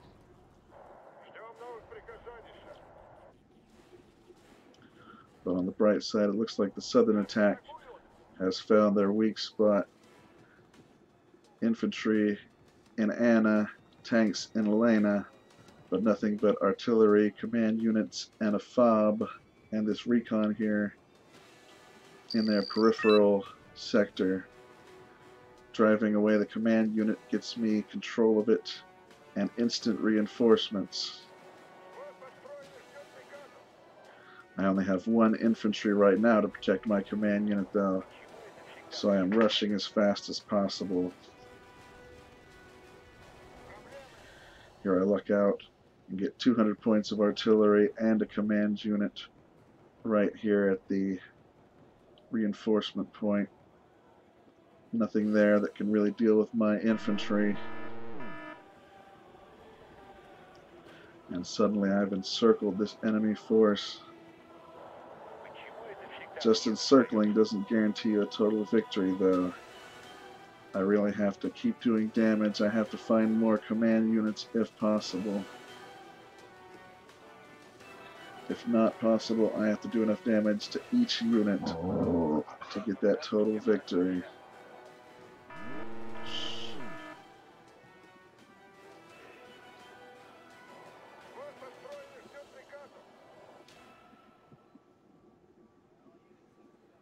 Yep, this third airport's stressing me out. Quite worried that with less than 2 minutes, but I can't get either the point total or the final command vehicle. Situations like this, you'll see me go to moving fast, which can be tactically unwise in these situations. But hark, what's that? It's a command unit. My Fattoria chooses a bad target, but I manually retarget onto the command vehicle. The rocket flies. And was that it? Could it be?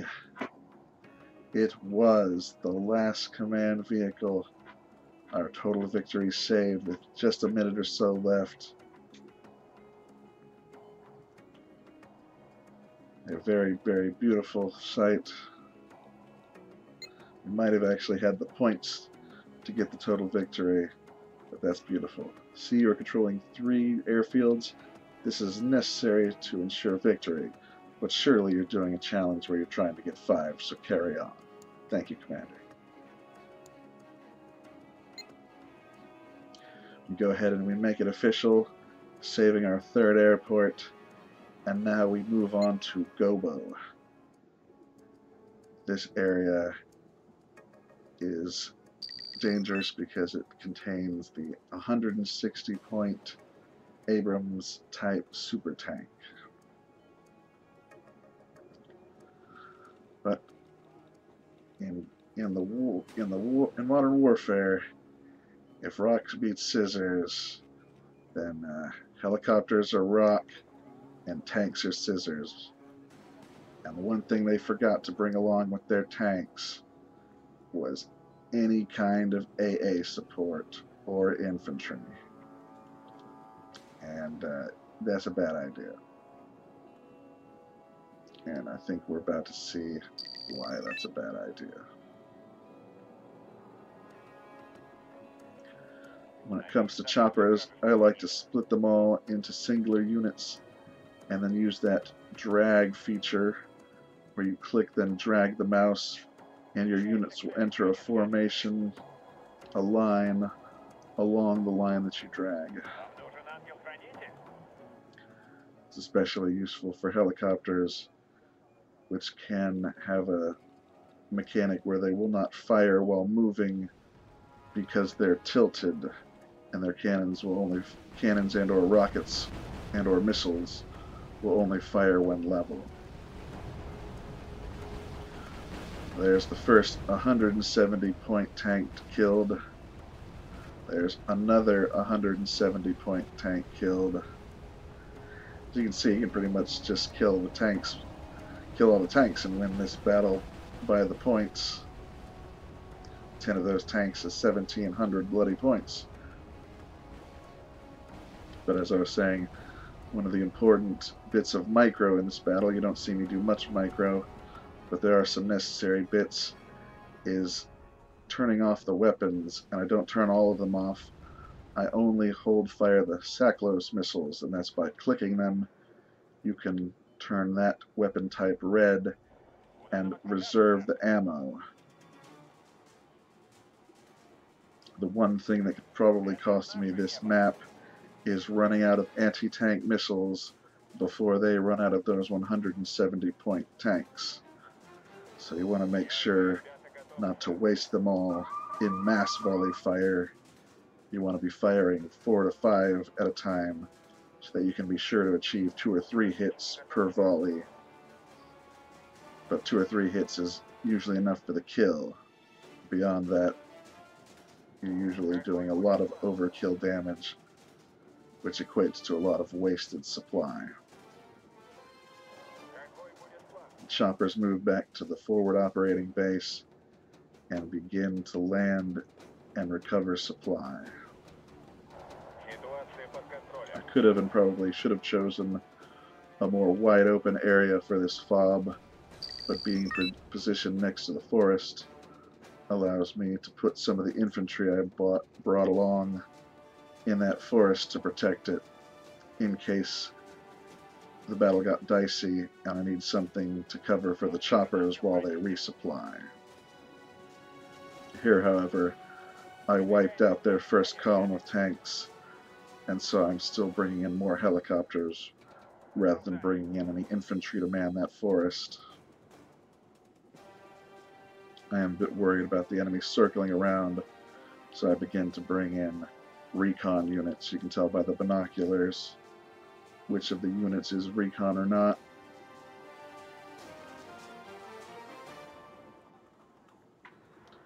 Generally, you want 3 recons in any sector, 1 in the center and as kind of a reserve, and then 1 off to each side. If you're advancing, that's your left flank, your right flank, and your forward recon.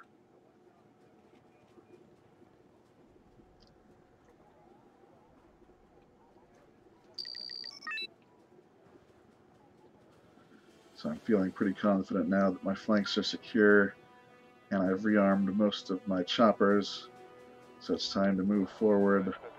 Another attack wave. One of the reasons to choose this helicopter unit as opposed to the other is because it gets better support, it gets better logistical helicopters, and while the fob that was brought in by the infantry moving out of Obama is very helpful, you can run out of time on this map as they have so many forces to defeat. So to save time, you bring in the logistic choppers further forward than the fob is and resupply your more crucial helicopters via helicopter. So you can see taking out 3 or 4 of their super heavy tanks can almost exhaust all of my rocket and anti-tank missile ammo by itself.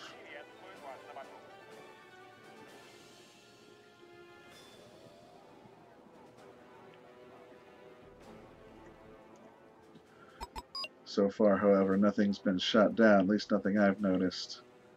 So I keep pressing the attack even though ammo is low. I know that I'm chewing through the vehicles, and for the most part the infantry will be taken out with just the cannon fire. That's the heavy machine guns that most of these helicopters mount. But every helicopter I've brought in has some sort of machine gun, and they are pretty much the equivalent of what a Super Cobra type chopper would use. They chew through infantry and at close range can destroy even armored vehicles. That's why I'm moving to the sides of these heavy tanks. From the front, my machine gun's range is a few dozen meters maybe. From the sides, suddenly my helicopter can attack from more like 300 or 400 meters and actually damage these heavy tanks. So even without my Saklos anti-tank ammo, I'm still moving to attack with rockets to stun and machine gun fire, hoping to penetrate the side and rear armor.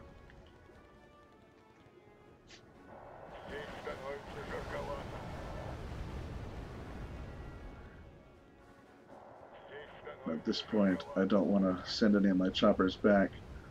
I just want to rearm by bringing choppers forward.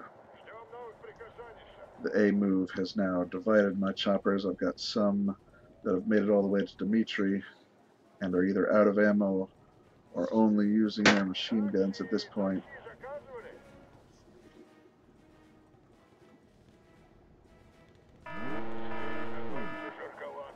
Despite starting way behind, we're now way in the lead. Our command point bar is on the right, getting to the point where we could get the total victory if we stay on this course, continue to not take any losses. The briefing mentioned how strong Gobo was, so a total victory here would be beautiful and would give us a legitimate chance to win this turn.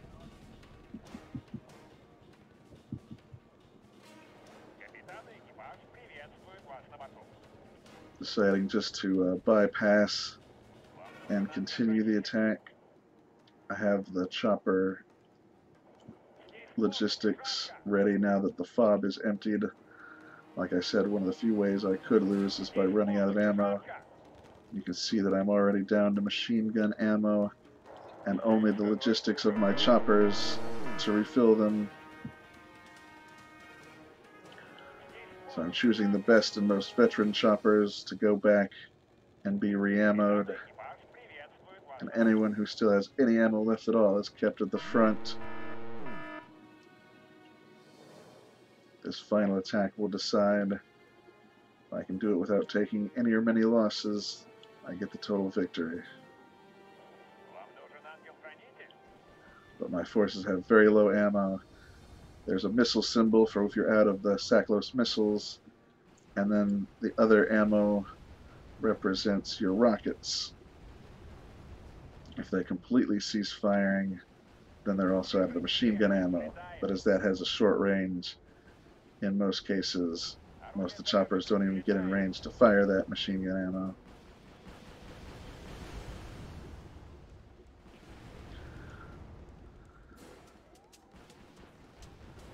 Some of their heavy tanks show up here at the end,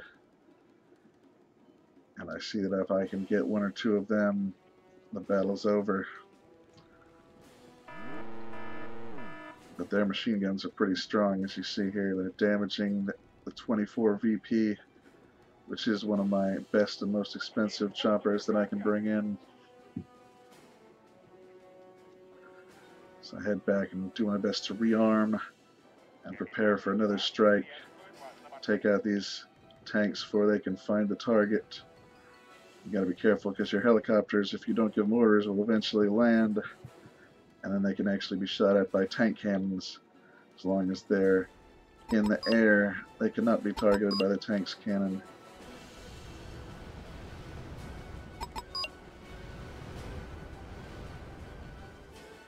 That final tank gets it for me.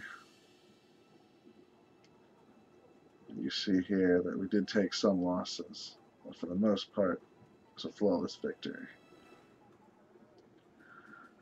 Our helicopters, well supplied with missiles, just steamrolled their AA-less force. One chopper lost. Didn't even see it go down, but it did go down to those tanks' machine guns.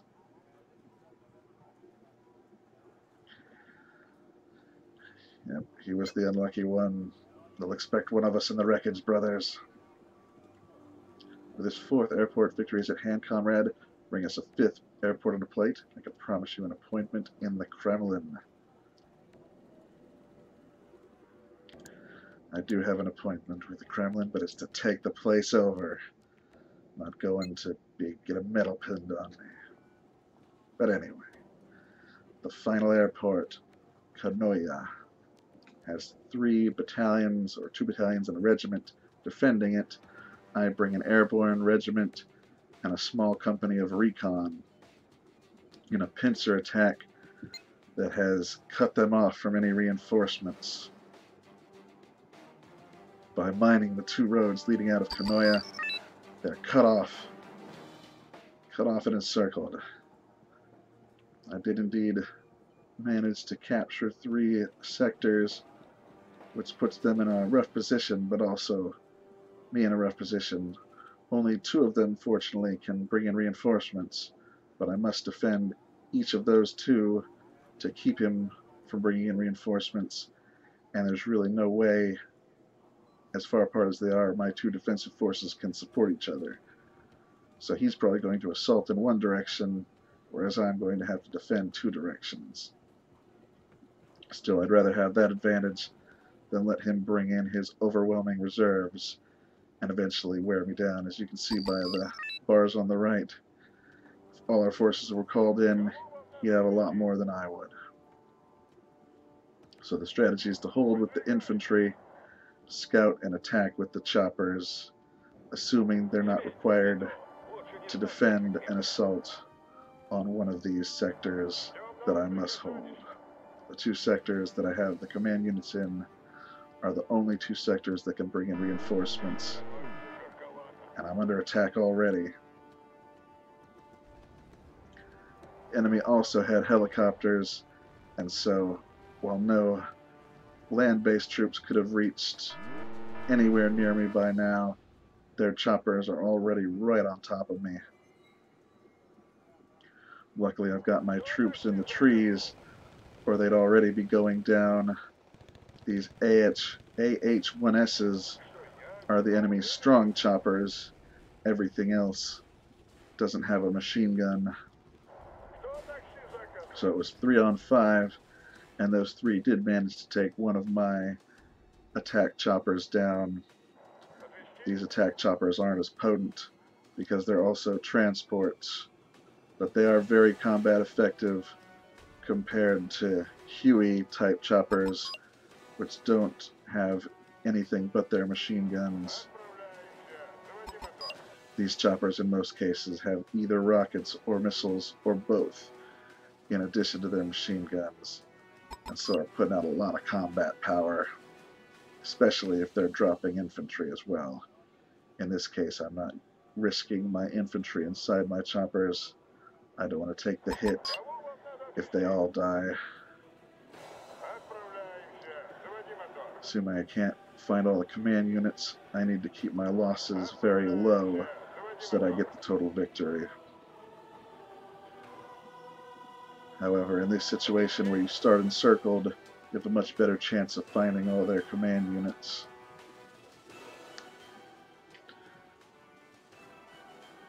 I see that there's one in Boris and one in this other sector to the south of it.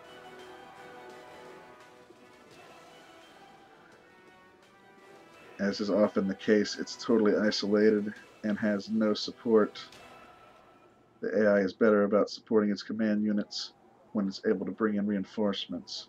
When it can't bring in reinforcements, it's much more likely to assault with everything it has to try to gain a reinforcement point, and it will leave 1 or more command units behind, all but undefended.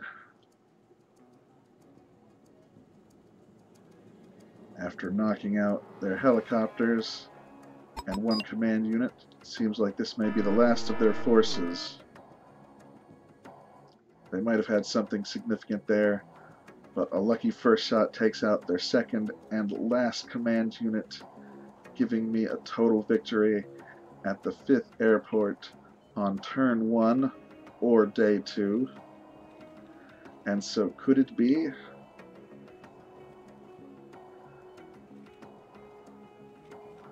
Could it be possible? A total victory on this gives me the victory. Excellent. With these 5 airports, Japan will be a communist country before the war's out. This is a total victory, and I must admit I am impressed. The Americans are withdrawing in a hurry. They never showed up. And the Japanese are begging us for an armistice. Well done, comrade. The Secretary General is keen to meet you in person. I'll bring my knife. Well, folks, we've reached the end. Success in the 4th campaign. Here in our 4th episode, I hope you enjoyed the spicy Russian tactics we brought. Certainly a bit more effective here in the game than the Russians are in real life, thankfully. That's all I have for you. I really hope you enjoyed. This is the longest video I've ever commentated, and it's not easy. Mad respect to all of you announcers out there who manage it on the daily. I hope you guys tune in here at the YouTube or check me out at Twitch. Have a great day, and I'll see y'all around.